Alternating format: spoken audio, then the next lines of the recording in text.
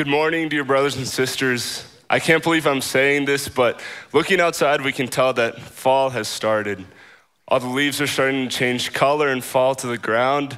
The temperatures are starting to drop as well. Everyone's starting to bundle up a little warmer. And like I said, seeing everything that's going on with all these changes, I still can't believe that we're already in the month of October. This past weekend, we started our walk-through drama called Judgment House. And if God wills us the days to live, possibly in the near future, we're gonna start hearing messages about the birth of Jesus Christ. And I know I might be getting a little bit ahead of myself, but my point is that time is flying by and we never know when God is gonna take us from here. So our job as Christians on this earth is to spread the gospel to other people while we still have the time. Today, I'd like to share a little message that God has put on my heart, and it's something that I've stumbled upon these past few weeks, and that is forgiveness. It's so easy to say it's okay when someone asks for forgiveness, but not truly forgiving them in our hearts. Maybe when two people come to a conflict or something like that, either one or both of the people end up leaving the conversation holding a grudge on the other. Today, I'd like to bring our attention to Matthew chapter 18, and we're going to read verses 21 to 35. And it says, "Then Peter came to him and said, 'Lord, how many times could my brother sin against me and I forgive him? As many as 7 times? I tell you, not as many as 7, Jesus said to him, but 70 times 7. For this reason, the kingdom of heaven can be compared to a king who wanted to settle accounts with his slaves. When he began to settle accounts, one who owed 10,000 talents was brought before him. Since he had no way to pay it back, his master commanded he, his wife, his children, and everything he had be sold to pay the debt. At this time, the slave fell down before him and said, 'Be patient with me, and I will repay you everything.' Then the master said to the master of the slave, had compassion, released him, and forgave him the loan. But that slave went out and found one of his fellow slaves who owed him 100 denarii. He grabbed him, started choking him, and said, 'Pay what you owe.' At this, the fellow slave fell down and began begging him, 'Be patient with me, I will pay you back.' But he wasn't willing. On the contrary, he went and threw him into prison until he could pay what was owed. When the other slaves saw what had taken place, they were deeply distressed and went and reported to their master everything that had happened. Then, after he had summoned him, his master said to him, 'You wicked slave, I forgave you all that debt because you begged me. Shouldn't you have also had mercy on your fellow slave, as I had mercy on you?' And the master got angry and handed him over to the jailers to be tortured until he could pay everything that was owed.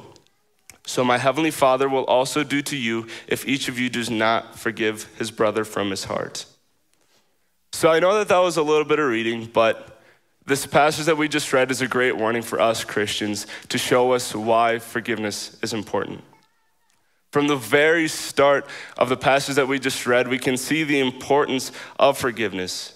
And I know I'm not alone when I say it's hard to forgive someone truly from the heart when they do something that upsets us.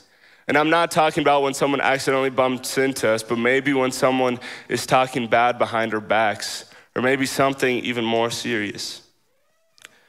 Forgiving them once is hard enough, but Jesus Christ tells us from the very start of this passage that we have to keep on forgiving the person no matter how much they might upset us.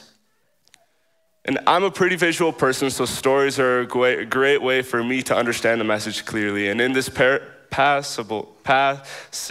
in this parable, it is clear to see the message that is portrayed of forgiveness. The scene starts with a servant that owes a lot of money to his master.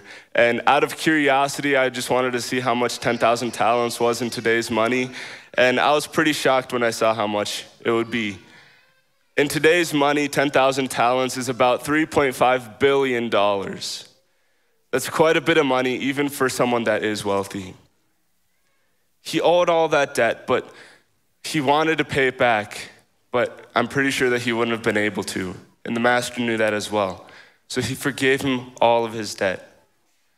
But then going on, we see the man coming back to his own place, and he ran into his servant that owed him 100 denarii, or in today's money, about $332.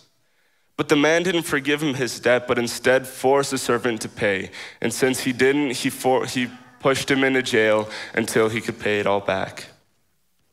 Once the man's master heard of this, he immediately reinstated all of the debt to the man.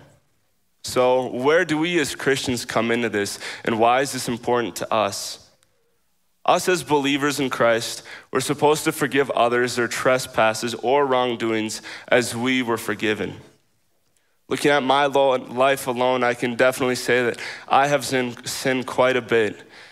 I was in need and still am in need of forgiveness. But by the sacrifice that was made by Jesus Christ, we were granted that forgiveness that we needed, but only if we choose to accept him.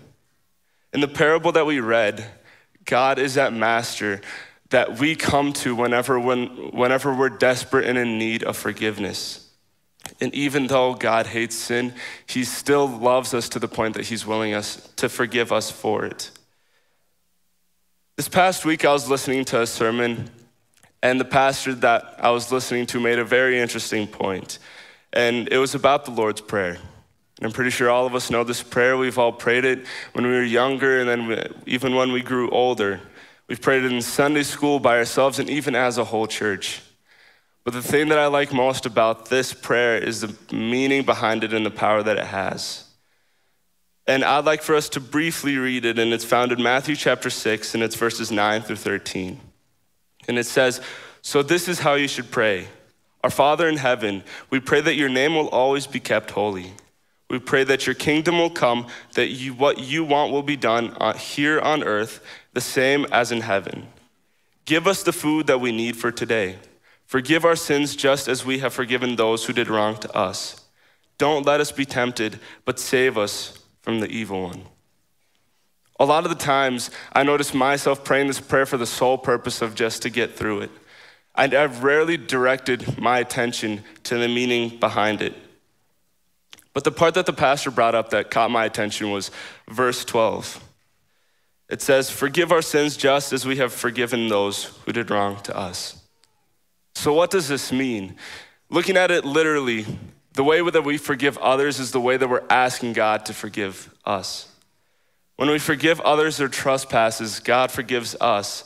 But if someone messes up when we don't forgive them their wrongdoings, we're pretty much asking God to forgive us the same way, which means for him to not forgive. God hates sin, but we're all imperfect people that mess up. Even though we have so much sin, God still loves us and is just to forgive us no matter what we do. Yes, what was done may leave a scar in our lives, and it may seem hard for us in the moment to deal with, but because of our sin, Jesus' body was covered in scars by the nails and the cuts that he endured. We must forgive because we first were forgiven. And with that, I'd like for us to stand and end off in prayer. Amen.